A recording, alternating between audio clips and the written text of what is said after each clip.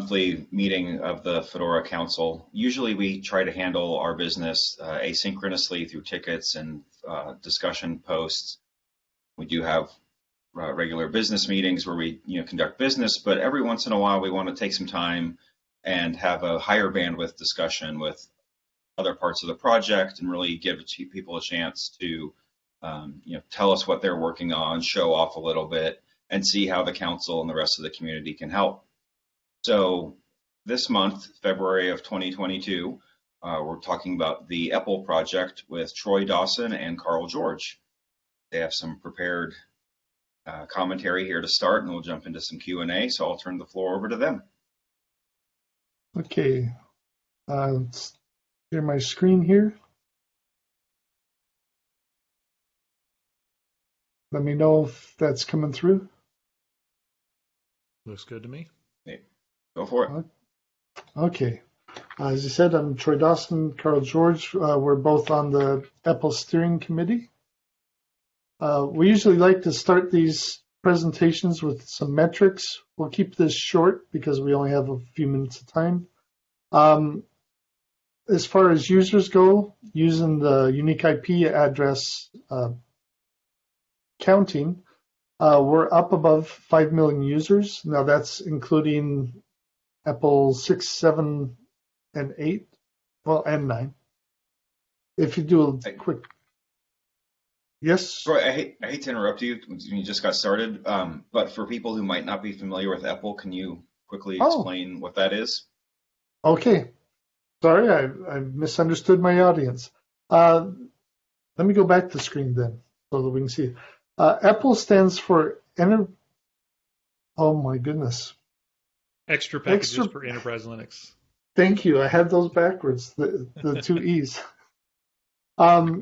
It's packages that are not in RHEL, Red Hat Enterprise Linux, that are compiled for them. They're usually 99.9% of the packages are Fedora packages that are compiled on Red Hat Enterprise Linux so that they will run on Red Hat Enterprise Linux.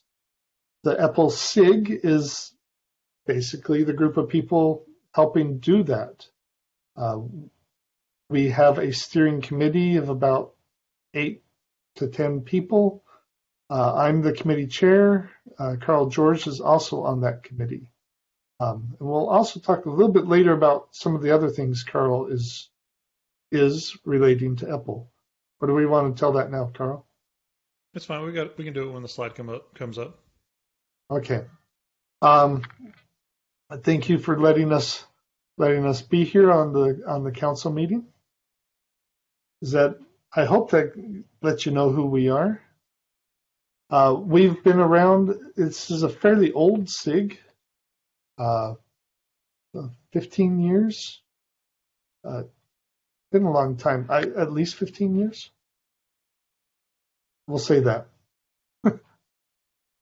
I wasn't prepared to say how old we were. Okay, I'm going to do some metrics. As you can see, we've been around since EPEL 5, which would be RHEL 5. I think we might even have some RHEL 4, but yeah, there's an EPEL 4 GPG key, so I think we've been around since then. Yeah, so it's been pretty early. It wouldn't even surprise me if there was at least discussions with RHEL 3, but I think it formally went with RHEL 4, starting with EPEL 4.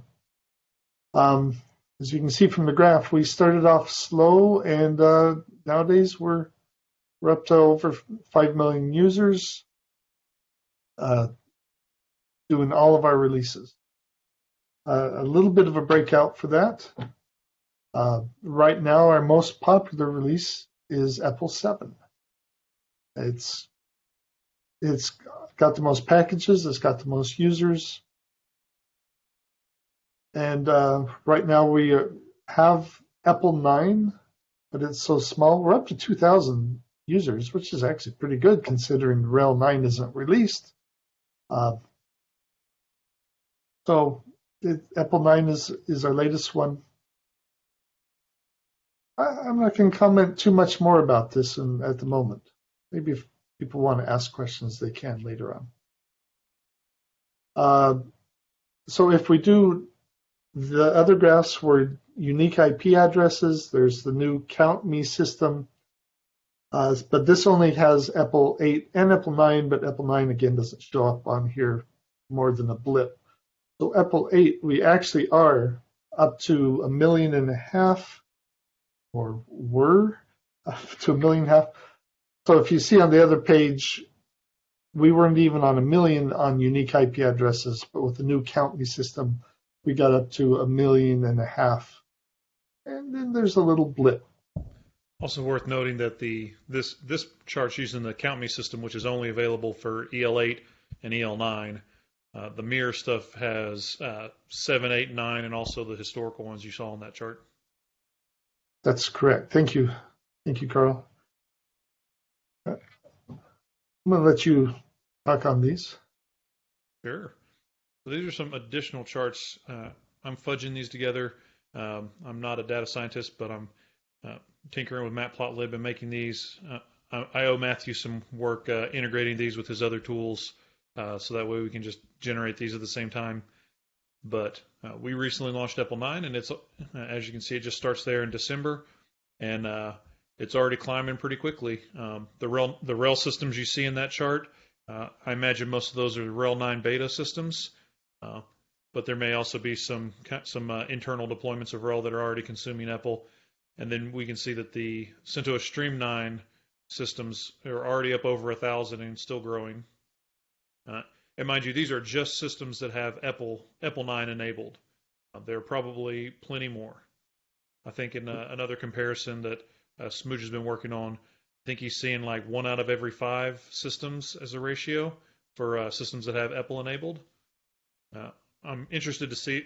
This is the first time. 9 is the first time we've been able to get that kind of ratio, because it's the first time that we have both EPEL and the base CentOS distribution in Mirror Manager reporting those Count Me statistics.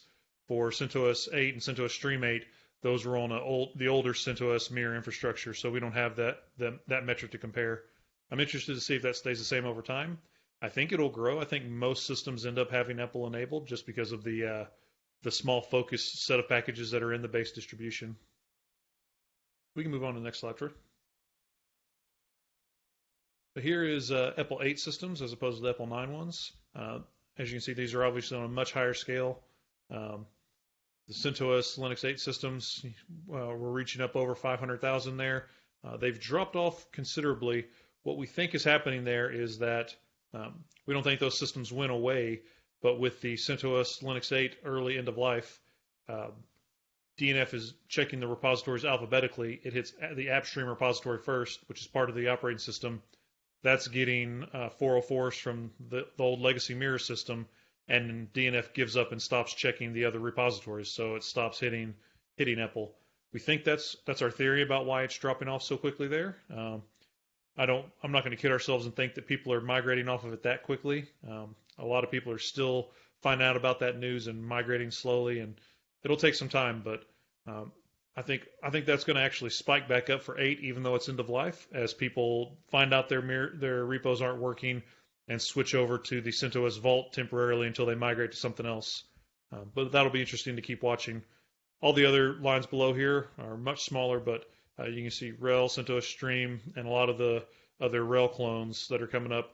All of them are growing quickly. I expect them all to keep growing as more and more people find out about the CentOS Linux 8 news. Go to the next slide, Troy.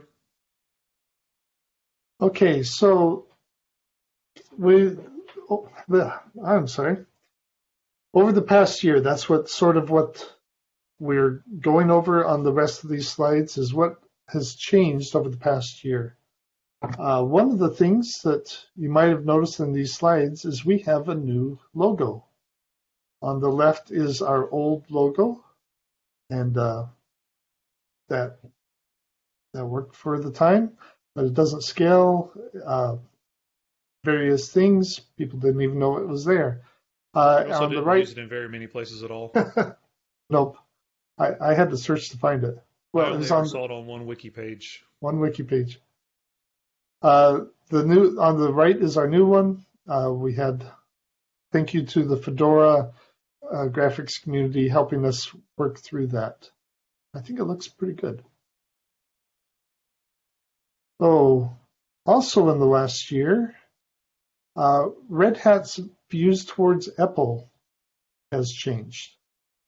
Carl, do you want to go over that, or do you want me to? Sure. So the historical context there is that RHEL customers have regularly told Red Hat that they don't migrate to a new major version of RHEL until all the packages from third-party repositories, especially EPEL, are available. They understand that everything third-party doesn't get support from Red Hat, but for a lot of the software they use, they don't actually need support for it. They want support for the base operating system, and then they understand that, one or two critical tools that they use, they get from a third party, and it's community supported at best. But that doesn't change the fact that the availability of that software for each major version affects their plans about when they adopt that major version of RHEL. So Red Hat started taking an interest in that. Enough customers gave that feedback that we as in Red Hat started paying attention to that. And for a long time, there was push for the community platform engineering team, the team that me and Troy work on, to take on that work just outright. Correctly, our managers pushed back that we'd love to do that. Give us headcount. We're not just taking it on additionally. And in September, we announced that actually happened. We got more headcount approved so that CPE could take on EPEL work officially. That doesn't mean that EPEL packages are supported in any way. It's just that Red Hat is officially staffing the resources for EPEL, kind of in line with how they staff everything that Red Hat provides for Fedora itself. We're just kind of increasing the focus and attention that EPEL is going to get directly. That is a sub-team within CPE. I was the first member of that. We've since added another CPE member, Diego Herrera. I'm hoping in the future we can add more team members. And even if the team stays small at 2, just being part of officially CPE responsibilities makes it a lot easier for everyone in CPE to spend their work time on it ad hoc as needed, rather than on their free time, which is historically how EPEL always happened. It was always just a labor of love, a side project that would happen, weekends and after hours, and that's how it would usually the work would usually get done. Yep. That is paid off. I'll talk about how that's paid off when we get to the EPEL 9 slide, but it is already paying dividends. Yep. I do want to clarify, although I do work for Red Hat, and although Red Hat is sponsoring some things like Carl, even though I'm the committee chair, I'm not a committee chair as part of Red Hat. What am I trying to say, Carl? I'm not paid to be the committee chair. You're an example of what I was talking about. Yeah, your official responsibilities aren't EPEL, but because CPE now officially takes care of EPEL and staffs EPEL, you don't mind at all putting down that you worked on something EPEL as part of your routine work, rather than doing it on your free time. Yep. Yeah. Is that basically what you're trying to say? That's what I'm trying to say. Is I work for Red Hat. I work on EPEL. I do work on EPEL during my work hours and off my work hours, but I am not paid specifically to work on EPEL. Now, Carl, you are paid to work on EPEL, but you're not paid to work on EPEL packages. Is that correct? Basically. Although you can work on them on your spare time. Any of the EPEL packaging work that I'm doing, that is one thing we wanted to be clear with the community and with other Red Hatters and customers is that CPE is not turning into a package delivery service to fulfill wish list items for EPEL. It is still a community repository. The work is primarily done by community members. And if somebody asks Red Hat to get a package into EPEL, their response is, here's how you can do it yourself. That said, with dependencies and interrelated things, there are plenty of packages that I do work on in EPEL to help enable other packages in EPEL. I don't want to be a blocker for anything, and that I'd consider that part of the responsibilities, but it's a little bit fuzzy because, like I said, we're not directly just doing a wish list of, hey, what packages do you want? We'll throw them in there. It's more about enabling community members to add the packages they need and unblocking them when necessary.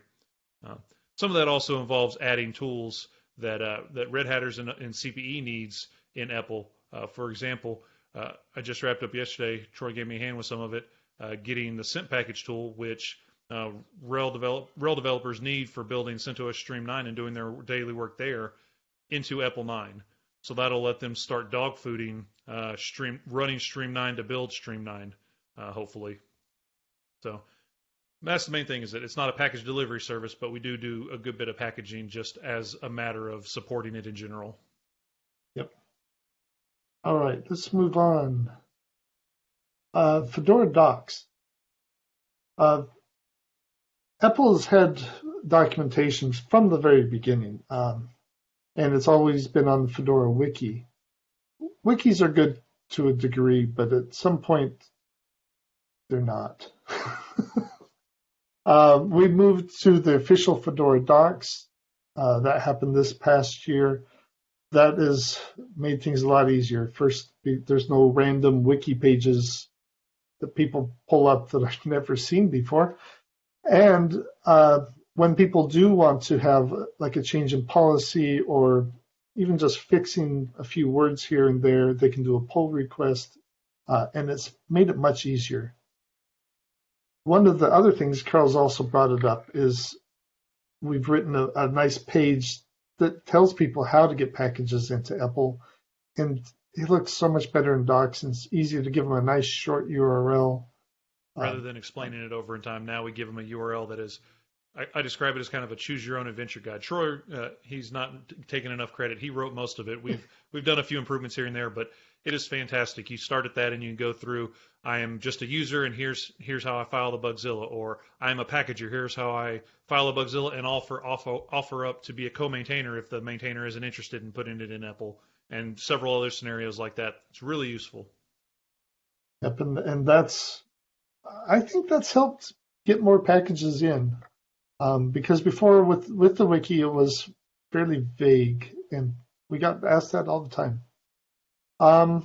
Anything else on docs, Carl? No, you mentioned that the biggest thing is that now we have the pull request model for improving those, which is huge. And it aligns us with the rest of Fedora docs, which is always a good thing. EPEL is part of Fedora, so doing our documentation just in the wiki doesn't really fit with what the rest of the project's doing. Okay, EPEL, I'm going to call this EPEL Next. Mm-hmm. Carl, since you were the co-creator, you were the driving force behind this. I'm going to let you take this one. Sure. So EPEL Next is something we started doing this past year. I think we launched it in July. And to understand what that is, you kind of have to understand the relationship between CentOS Stream and RHEL and how that changed.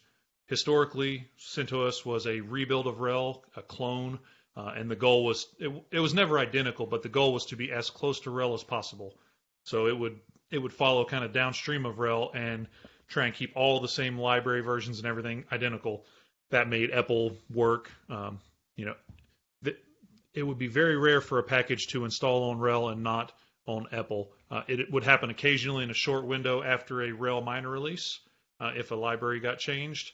But then all that would have to happen is the EPEL packager would rebuild their package, make it compatible with RHEL again, and then there'd just be kind of this weird window, usually about a month, where the package may stay broken in EPEL, so that way it kept working on CentOS, which we know has more deployments than RHEL, and then once CentOS caught up with RHEL, they would do the rebuild in EPEL and it would work everywhere. So it would kind of stay broken on RHEL for about a month, which wasn't great. Hopefully some of the new rebuilds, they're putting more resources into their rebuild work, and they're turning around much faster than CentOS had historically. So hopefully that window is shorter for them. But EPEL Next is helping with where CentOS moved.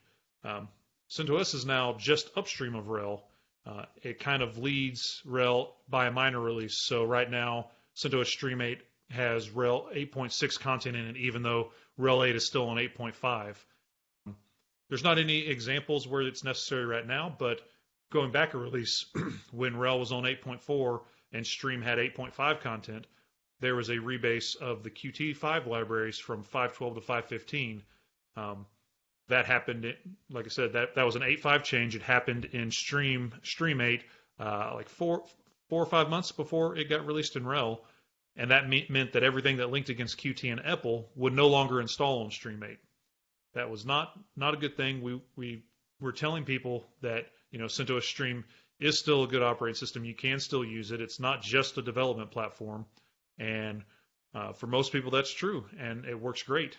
But then small edge cases like this, where an EPEL package won't install or any third-party package won't install, it can make things painful whenever RHEL is evolving. So in order to deal with that disparity where CentOS was leading RHEL by about 6 months, we came up with this idea for EPEL Next. EPEL itself builds against RHEL, but in order to make compatible packages for these type of changes, we needed a separate build root and separate repository for packagers to target that built against CentOS Stream instead. So now, if you do a regular EPEL 8 builds against the current RHEL 8 content, and the vast majority of the time, 99.99% of the time, that works on both RHEL 8 clones, and CentOS Stream 8. But when you hit one of those edge cases like the Qt thing, you need to target a different build route, EPEL 8 Next.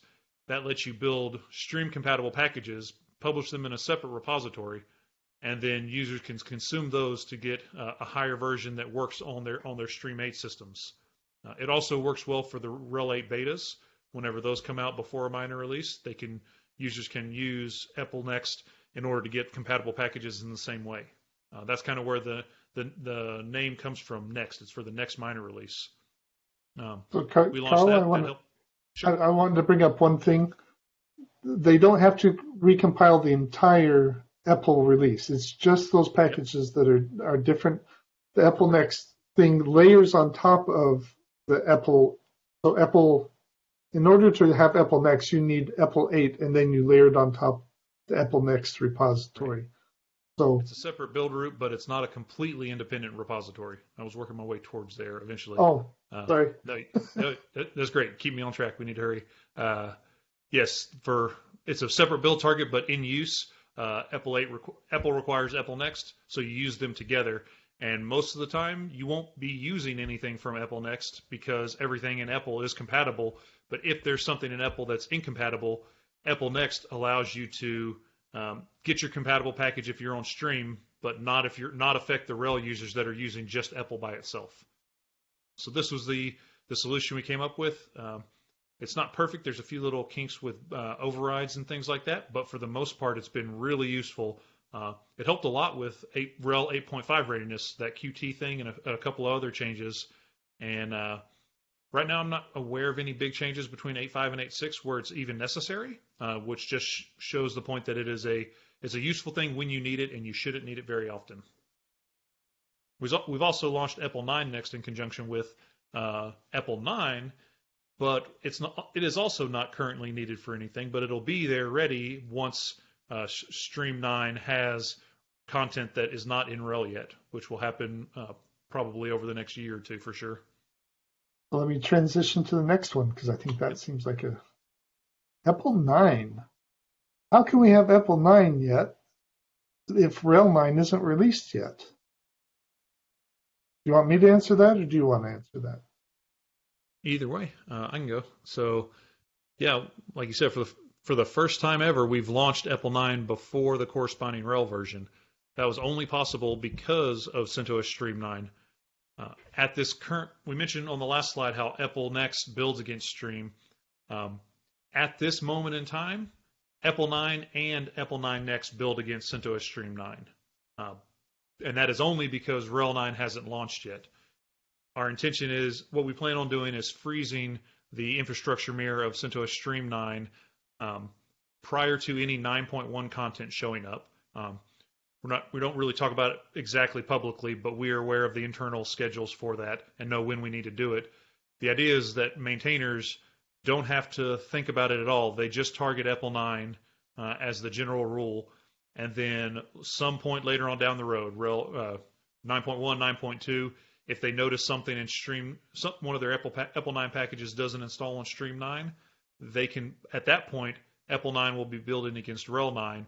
They can do an EPEL 9 Next build and get a compatible build the same way they do with 8 now. But at this current moment in time, it's not necessary. So in summary, right now, build on EPEL 9 like you're building on RHEL, because what it is pretty close to RHEL GA. Stream 9 right now reflects 9.0 content. Yep. So that's going to help us get a lot of, this was a big pressure we had internally. Originally, the plan was to launch EPEL 9 Next standalone and leave that for approximately 6 months, and then launch EPEL 9 after the RHEL 9 launch. But explaining to maintainers that you target EPEL 9 Next for 6 months, and then you target EPEL 9, unless one of these other scenarios, then you target EPEL 9 Next again. It was just getting way too complicated to explain. So we kind of revamped our plans and just went ahead and launched EPEL 9 outright to keep things simple for maintainers. That has been a big success. We're growing. EPEL 9 is growing really rapidly. As of this morning, it's up over 3,600 RPMs, almost 1,800 source packages. Over 1,400 updates have gone through Bodhi for EPEL 9, and it only launched, I believe, it was first week of December, if I remember right. So Yep. It is just growing faster than we've ever seen before for an EPEL release. Like for the first time ever, it launched before the corresponding RHEL version. Typically, EPEL would take 3 to 6 months to come along after RHEL launch. So this is going to help with that third-party ecosystem of packages, having those ready to go day one of RHEL 9 launch, which was a big business focus that we were getting the feedback for. Yep. I'm going to move us along, Carl, because we're getting a little short. EPEL 8. Over the past year, EPEL 8, we've already talked about EPEL 8 Next, so I'm not going to rehash that. Mm-hmm. One of the other big things is we recently retired EPEL 8 Playground.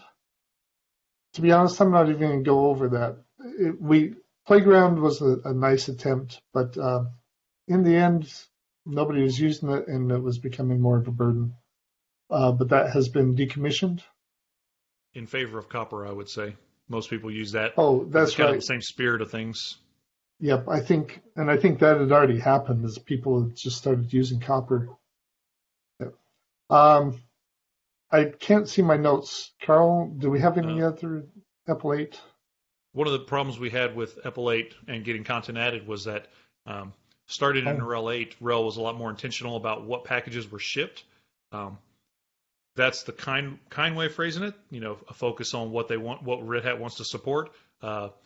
The unkind way to look at that from the community's perspective is Red Hat held back a whole lot of Devil and other packages like that, which prevented packages from being added to EPEL. That has been a painful experience, but it's getting a lot better. We've got a process ironed out now where you don't even have to be a customer. You can file a Bugzilla. Anyone can, especially EPEL packagers, can file Bugzillas to RHEL to request Devil packages be included in the CRB repository. That allows EPEL packages to build against them rather than just having them in the build route for RHEL packages only. A lot of packages have been added because of that. Not all of them. Sometimes the RHEL maintainers say no. There's a lot of specific nuanced detail about why they get added or why they say yes or no. But on the whole, it's been a positive improvement. But it started in kind of a bad state. But it's getting a lot better. I think that. I was going to say that I think that changed about the same time that Red Hat's attitude towards EPEL changed. Yeah, I think that all played into the same thing because with the lack of packages in EPEL 8, that kind of brought the focus to customers not wanting to migrate from RHEL 7 to RHEL 8, and the answer was the package I need isn't in EPEL 8, and then drilling into why that's the case. Well, EPEL's not staffed, and also there's these missing development packages, so it all kind of factored into to where we're at now. Yep. Swinging back to documentation, that page is getting worked on. We at least have a working draft to make it easier for people to request those and to fix the problem. Yeah, I think right now it's just an FAQ item, and it probably merits its whole entire page. The only other thing was the mock config changes, but I think we can skip those. Yeah, I think hit on them real quick. I think we're getting a little short on time. I'm gonna mock config changes. Look it up. How's that? EPEL 7. We still have EPEL 7. it's still, to be honest, it's actually still healthy. People are staying on 7 for a long time and adding packages, updating packages. It's still healthy. It's old, but it's healthy. Maintainers. So this is one of the things that we think will help EPEL long term is getting more and more maintainers. A lot of the maintainers, if you're a Fedora maintainer, it's very easy to become an EPEL package maintainer, but not all Fedora maintainers want to have that long-term commitment. We did notice, so we got some nice numbers here. Oops, sorry about that. EPEL 7, like I said, it's a nice healthy community set of packages being maintained. We've noticed over the years that there's sort of a 10 packages per maintainer ratio. That does not mean that every packager has 10. Some have hundreds, and some have 1. But we're trying to get the number of maintainers for each distribution up. Because more maintainers means more packages, usually means a better environment. Even just today, when I was updating for EPEL 9, I saw that we had, I think, 7 more maintainers than when I updated this just two weeks ago. So we are growing on maintainers. It's actually been 3 months since EPEL 9 was released. I should have changed that. But as Carl pointed out earlier when he was talking about EPEL 9, these other ones, EPEL 7 has been around for 8 years, EPEL 8's been around for 3 years, and EPEL 9 has been around for 3 months. And it's already almost got half the packages of EPEL 8. EPEL 9 people are really enjoying it. Oh, thank you. That's one of the great things about having docs online. So anyway, if you want to be a maintainer, whether you're a Fedora maintainer or you're just somebody in the community saying, hey, I'd like to, we're trying to reach out as much as possible. We're trying to make our documentation better. And come see if you got that package, you really want it in on your Rail system, CentOS, Alma, Rocky. Come bring it into EPEL. You don't need to hide it over on your web page or on your separate thing, as long as it has the right license. Let me clarify that. And doesn't override anything in RHEL. And doesn't override anything in RHEL. We do have some strict policies. rules about being extra packages only. Yep. Yeah, maybe I need to clean up my recruitment statement. Anything else? No, I think that's good. I'm ready for Q&A. All right. Questions and answers. And I'm actually going to close this so we can see people.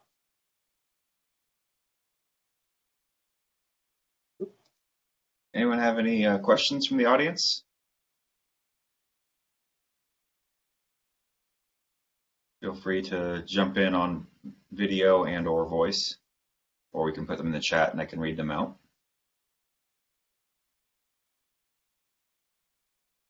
I don't see anyone reaching for the unmute button, so I'll ask a couple that I thought of. Okay. So, you talked about EPEL packaging being done by a lot of times the Fedora packagers of the package in the Fedora or whatever. So what exactly does the EPEL SIG do? So there's two. Let me clarify that the SIG. There's actually 2 SIGs. There's sometimes we call the EPEL packaging SIG, and that's a little group that we've gotten together of doing things. But the EPEL SIG as a whole, I'll be honest, until 6 months ago, I didn't know we were a SIG. Even though I was the committee chairman. The SIG as a whole does, yes, we do packaging, and maintainers, that last slide, that is the vast majority of the work done is package maintainers building packages in things. So technically, if you are a Fedora maintainer and you also maintain something in EPEL, we're going to consider you part of our SIG, part of EPEL. We don't always call ourselves a SIG. We usually just say EPEL, the EPEL community. Is it a SIG or a sub-project? Yes. Yes. We did have a discussion on whether we were a SIG, and we decided let's just leave it that way because everything's in place, and we don't want to rock the boat on the Fedora side. I would say the big thing with the SIG is that we kind of do we coordinate the Fedora release engineering still handles a lot of our infrastructure side things, but there's some overlap in membership between Fedora RelEng and the EPEL SIG and EPEL steering committee. But I would say the big thing is that the EPEL SIG coordinates all the infrastructure and release engineering needed to make EPEL happen and have it available for all the packagers to get involved and add the packages they want to see. Thank you, Carl. To be honest, that's a question that nobody's asked me, so I've never even thought of it. It would be good to get some guidelines around, delineate between what does the EPEL SIG do versus the EPEL steering committee versus the EPEL packaging SIG. We should noodle on that some more. Yep. Right now, it's sort of everything. Did you have another second question? Yeah. Marie asks in chat, are there ways we can help support your work on EPEL? My first idea would be to suggest a survey, if that would be useful. So Sure. There's several ways to help on EPEL. One is documentation. That's one of the reasons we put things up in Fedora docs is so people could help with that. The other is maintaining packages. So one of the strange things about surveys and stuff, when we show how many users we have, and to be honest, that doesn't affect most people. Most people working on EPEL are doing it because they personally want to do things. Like I personally run the KDE desktop, and so I want to make sure it's the best it can be, and that's one of the main things I do. Or they do things for their company. Their company is paying them to do X, Y, and Z. So we're not. We've talked about surveys before, and we just don't know what to ask people. unless you think of something that I hadn't, Carl. I would be very interested in a survey. Like you, I'm not sure of exact questions and input. Helping us come up with survey questions would be very that actually thing for the council to get involved with. I think it'd be okay for the survey to be pretty short. Long surveys get kind of annoying anyways, so 2 or 3 questions would be really good. Maybe something. I see Vipel in the chat saying he can help with the survey. Maybe I need to get with him then and brainstorm a few questions. We can talk with you about it too, Troy, and open ideas. But yes, getting more intelligence about what EPEL maintainers and I should just say Fedora maintainers, because part of the things that I would target the survey at Fedora maintainers and ask, how many of them participate in EPEL? If they don't, why not?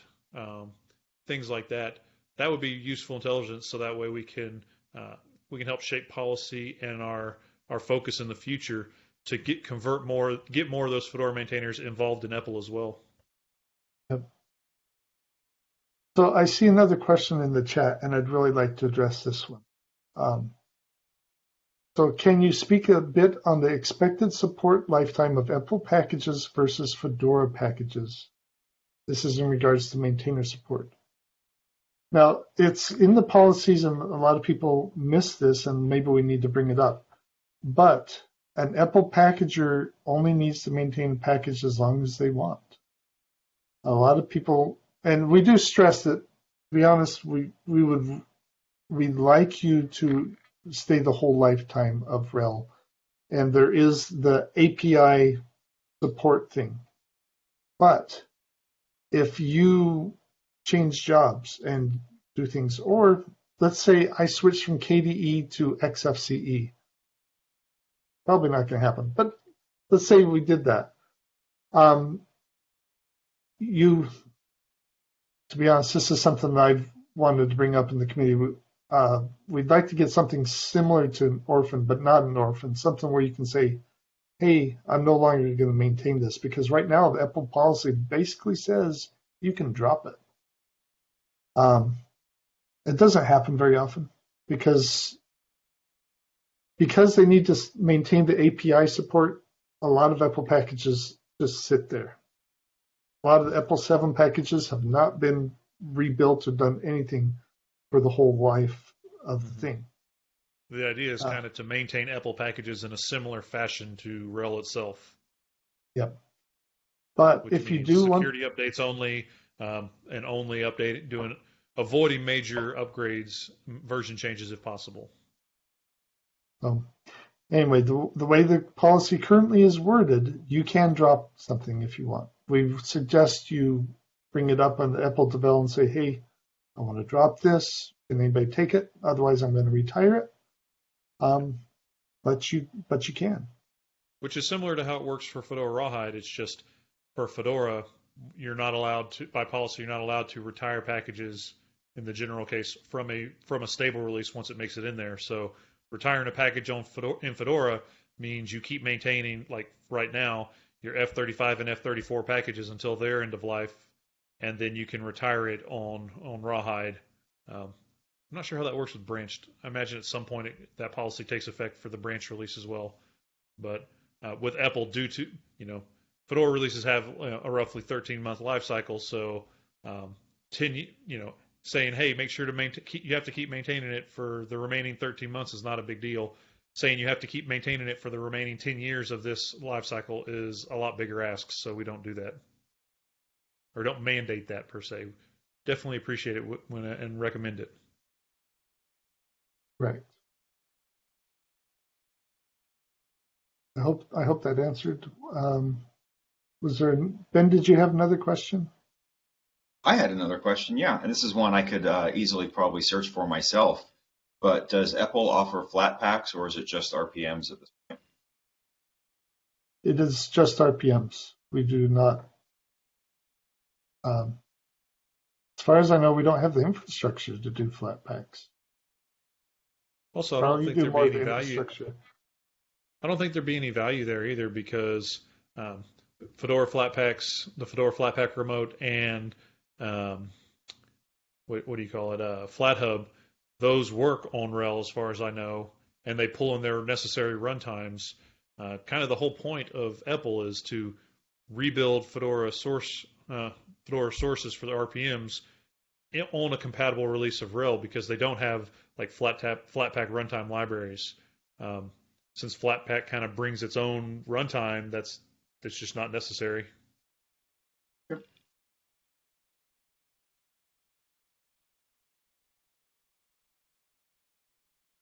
Any other questions?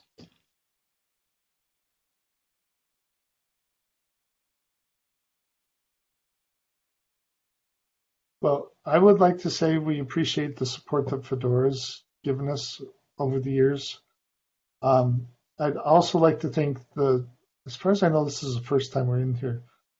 I'm the current committee chair, but there's committee chairs and council members before both me and Carl that I think this past year we're reaping the benefits of past EPEL people's works.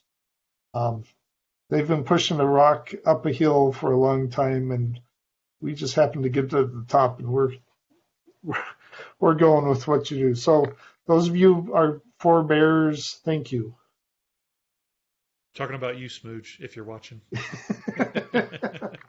Yeah, I didn't want to name a name, but he has done a lot. There's also been others with him. Yes. Kevin has been pushing that rock for a long time too. Yes. All credit where credit's due. Kevin and Smooch are great. Several others, of course. Those are the two most notable as far when we're talking about it in a historical, long-term, pushing that rock up the hill. I think they've probably been doing it the longest, I would say. Yeah, I think so. I think they were part of the original EPEL group. And I know Kevin was. I think Smooge was. Oh. That kind of fits in with what we were talking about, how it kind of historically it's been a kind of a spare time thing for release engineering, just to they're kind of the blocker on getting the infrastructure up so the repo can exist and the build targets and all that stuff. But that was kind of the end of the involvement. Get it up and running, and then let the maintainers take over and do what they need to do. So release engineering supported us really well in that way, doing it in their spare time. And now with EPEL being a staff CPE initiative, now they can block out their calendar with stuff and say, hey, I'm working on this official CPE initiative today, and that's helped a lot. So it's great. Well, we appreciate your time and all of your effort, Troy and Carl. Thanks for joining us today. Our next video council video meeting will be on March 10th, and we'll be keeping on the Enterprise Linux theme. We'll have Stephen Gallagher and Justin Forbes here to talk about the Enterprise Linux Next dig. So tune in for that live on Blue Jeans, or catch us later on YouTube. So with that, thank you again, and we'll see everyone on the internet. Later, y'all. Thank you.